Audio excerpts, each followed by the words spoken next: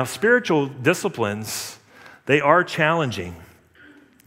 That's because, if we go back to that diagram, that's because they're applying positive kind of pressure to your mind, to your body, to your relationships. There's positive kind of pressure that's being applied so that these other parts of you will yield to the lordship of Jesus in your life, and not the other way around, where your body and your mind, it's like adding pressure to not follow Jesus. Spiritual disciplines help us to, like Paul did, I beat my body, right? Make it my slave.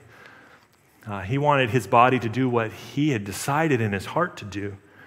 So spiritual disciplines can be challenging, but they're intended to be challenging in order to do just that.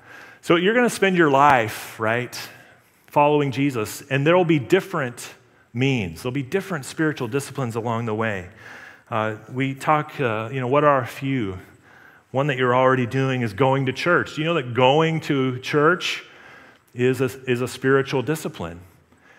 It's like it's a choice that you've made to be in the community of God's people, thinking his thoughts and lifting high the name of Jesus.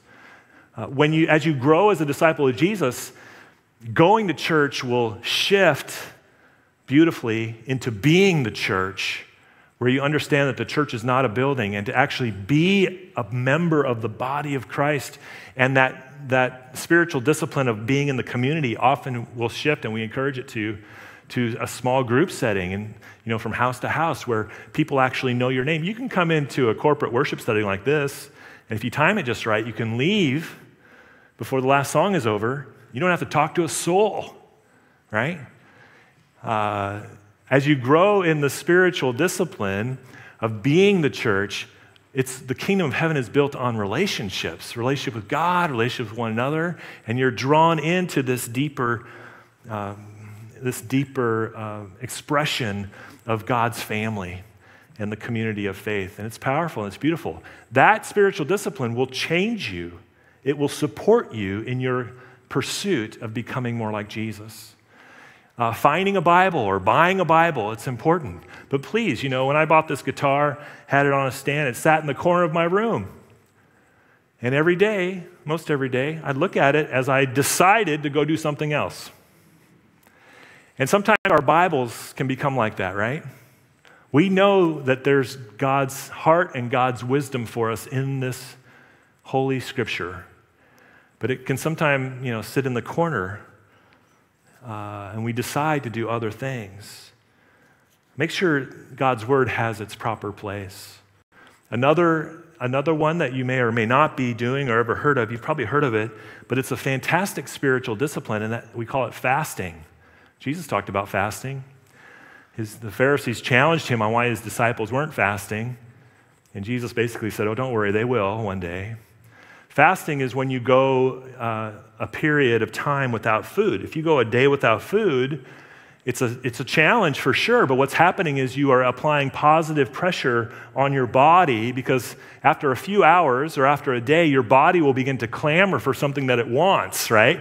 But you've already made the decision, I'm not eating until tomorrow. And your body has to yield to your decision. And you learn so much spiritually when you do the spiritual discipline of fasting. It's really amazing. It helps us in our struggle in the flesh. You don't have to do what your flesh wants. Your flesh is clamoring for something. No, I'm following Jesus. And your flesh can yield to what you've decided to do. If you're struggling with addiction, or maybe you're struggling with, am I addicted to something? Could be a lot of things. Could be the traditional things that we get addicted to. Could be your device that's in your pocket. Could be binging Netflix. It could be, if you're just wondering, I wonder if I'm addicted to this, just go a week without it and see how your body responds. See what your mind does if you go a week without it. And that will give you your answer whether or not you're addicted to it. The things that we are addicted to, unless we're addicted to Jesus, they all steal our time and attention away from his will and the kingdom of heaven in our lives. Is entertainment wrong? No, not at all. But nothing should take the place of Jesus in our lives. Do you agree? Nothing should. And fasting, and even fasting media or social media, these are all good choices as far as the means to help us in the choice we've made to pursue the vision of the kingdom.